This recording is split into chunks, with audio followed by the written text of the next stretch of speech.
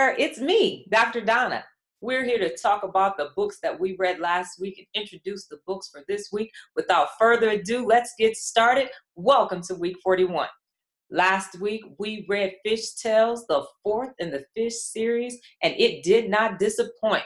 I'm super excited that we were able to finish this series. The book is really easy to read, but the part that resonated the most with me outside of the four-step fish philosophy was that you get what you give. If you're in a situation that you don't really like, it's because you're giving out things that you don't really like. If you want a great marriage, if you want a great career, if you want your business to excel, you have to give it first. Think about that for a moment. Sitting at work, you're sitting at your desk, you're sitting in your relationship, you're sitting in a house, a car, a job, whatever. You got these kids that you just want to choke out. Think about it. If you're giving out crap, Jim Rohn always says garbage in, garbage out. That's exactly what you're going to receive in return. If you want something to change, if you want to have an amazing life, you want to have an amazing business and an amazing career and great relationships, it starts with you. Give what you want and you're going to receive it in return. What step in the fish philosophy does that mirror? It's choosing your attitude. You choose what you want and you will have it in return. I guarantee it. Last week's TED Talk was a simple way to break a bad habit. All of us have them. I know I feel like I'm perfect, but even Dr. Donna has bad habits. If you think about it, when you're trying to break a bad habit, you always force yourself to stop. If you want to stop smoking, stop drinking coffee, stop eating so much, stop just yelling. I was a yeller for a long time. When you want to stop doing something, you kind of force yourself to do it. And you do things. I used to suggest using a rubber band to pop on your wrist to stop the bad habit. But the doctor that gave us, or the presenter for the TED Talk, told us, how about using a different way? Why don't we try mindfulness? The next time you want to light up that cigarette or you want to eat that piece of yummy, yummy chocolate cake, why don't you just think about it? Why am I wanting to eat this chocolate cake?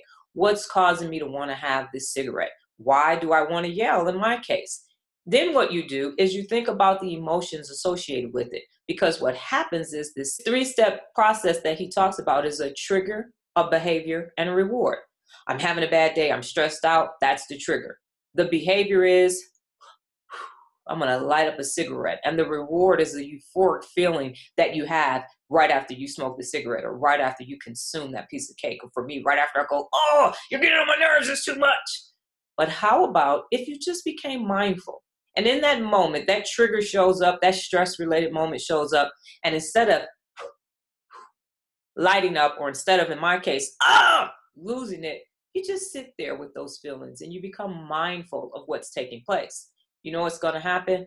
That trigger feeling is going to subside, it's going to go away, and then you will create a new behavior. Become mindful, and all those bad habits are going to magically disappear. This week's book is Who Moved My Blackberry?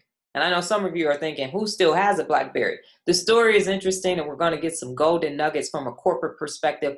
This is a book that you will want to read. It's going to be a treat. This week's TED Talk, Stop Searching for Your Passion. I can't wait to watch it because I'm all about finding what you do. Be passionate about what you do. Wake up every day and do it. I will be interested to see what the speaker has to say about stopping it. That link below, it's for you. You don't want to be average. Most people just read one nonfiction book a year. You're never going to change that way. You're never going to be able to turn your situation around. Click on that link below, follow the instructions, and join us as we come around third to complete our journey. As I always say, when you can read it and you can see it, then you can believe it, and woo-hoo, you can achieve it. From here to the galaxy. I'll see you guys next week.